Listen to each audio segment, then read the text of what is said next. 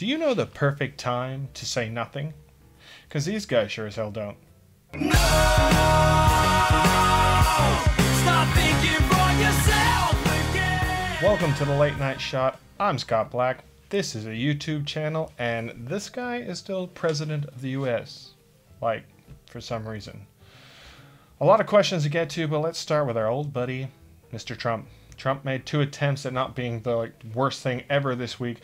The first was when he was patting himself on the back for all the good things that he's been doing in storm-ravaged areas, saying how everyone loves him and his fantastic work, like he's the one down there cleaning it up and not playing Ben Stiller's role in dodgeball and just rocketing those paper towels into people's faces.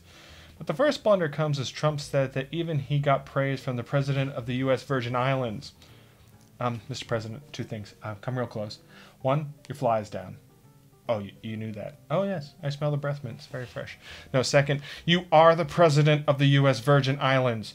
I would have thought the U.S. part was a giveaway. Maybe he thought it was like a cultural thing, like when he kept saying Puerto Rico. Maybe he thinks it's like US Virgin Islands.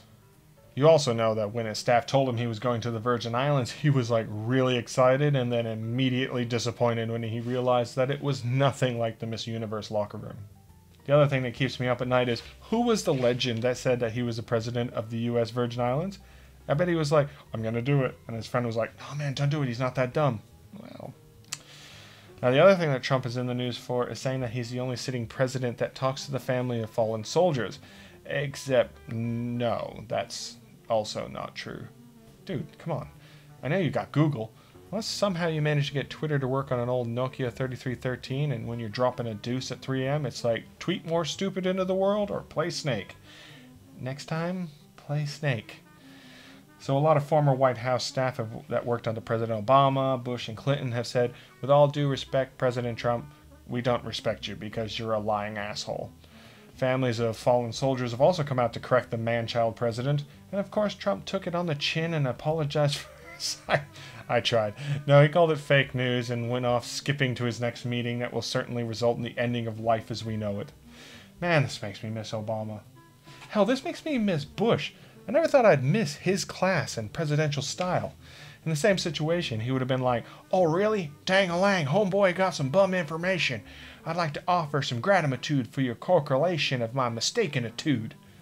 Good times. Cutting from one brain-dead man to another, and if there's one good thing that we can say came from the job of the Weinstein sexual abuse and harassment buffet of assholeness is that more women have been coming out to share their stories of harassment on social media. The phrase Me Too has been used on most platforms for women to stand united against the disgusting acts that happen to them just because of their gender. This, of course, made some men get uncomfortable, and they rushed to plead their innocence, and I get it. Confronted with our partners, family, friends, co-workers, that person you met at an event once, and for some reason your Facebook friend stories, it's upsetting. You want to be compared with the filth that did these acts, but boys, dudes, homeboys, you're just going about this all wrong. I'm not saying any of this to absolve myself from anything. I'm a guy, and while I've never sexually abused anyone, I've no doubt made a joke while doing stand-up or a comment in general life that made someone uncomfortable. And while the intent wasn't there, the effect was, and I can honestly say I'm sorry. The correct way to handle this mass share was to listen with your ears and your hearts and give support to those brave enough to share and be there for some kind of spirit for those that still suffer in silence so maybe they don't have to.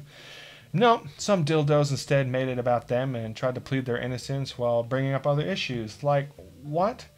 There's so many issues in this world, but when you try to halt the conversation about one because you want to shoehorn another, you're stopping the conversation and progress. Not to mention that the topic of sexual harassment and abuse where women just want to be heard and you're not friggin' listening. While we can't change what happened, we can try to each be better. And for some of the men out there, being closed-minded about this all, just closing that would be a great step. Speaking of others that could use a little less of this and a little bit more of this, it's time for America's NRA to spout some beautiful propaganda. In an article posted on their site, americasfirstfreedom.org, they posted a piece titled, Gun Ownership Skyrockets in Australia. In it, they reference that Australia as being one of the shining examples that people use for tough gun control laws and that it's not working, saying that gun ownership in Australia is bigger than ever and that it's proof that gun control just hasn't worked. Oh man, here it comes. I think I'm gonna, yep, here it comes. Facts. Okay, numbnuts. You did the classic Facebook thing that someone's nan does and only read the headline. The NRA got this article from an article in the Sydney Morning Herald titled "Record Gun Sales Bring Australia's Firearm Arsenal to the Highest Level Since Port Arthur Massacre." It's a catchy title, and seemingly all they needed to write their cutting-edge piece. If they did this pesky thing that I like to do called reading, they would have seen that the guns in question aren't the Rambo-type variety, but yet of single shot. Not only that, but these guns have to be imported because no guns are actually made here and are mostly being imported by gun collectors.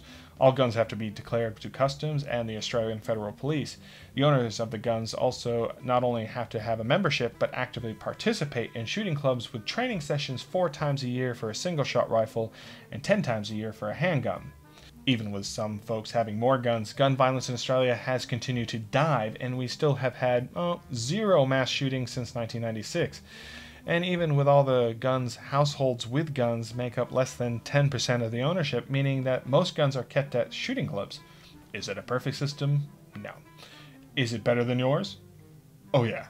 One more small detail, and this might just be me splitting hairs, but I think it demonstrates the ignorance and blatant misinformation made by these folks. In their article, published Tuesday, October 17, 2017, writer Mark Chestnut, who's also the editor, wrote, "Interestingly, a feature published over the weekend in the Sydney Morning Herald reports that Australians now own more guns than they did before the country's mass confiscation." I will give credit to Mark for providing a link to this past weekend's article. Oh wait, I know there's a time zone issue, but I didn't know the difference between Australia and the US was 1 year, 5 months, and 19 days. It's like you don't even have faith your readers would read the article. Well, you didn't, so I guess you were spot on.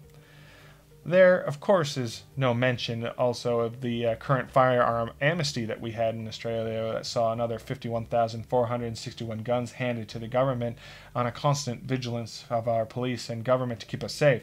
Oh, and the government also threw in for a kicker tougher penalties for anyone caught smuggling guns into Australia. But hey, who are we to let these pesky facts get in the way of your narrative, Mark? Oh, and you can suck on these chestnuts.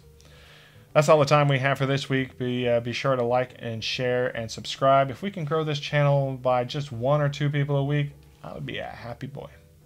Until next time, I've been me, you've been you, we've all been people. Hashtag everybody poops. Bye. No! Stop it!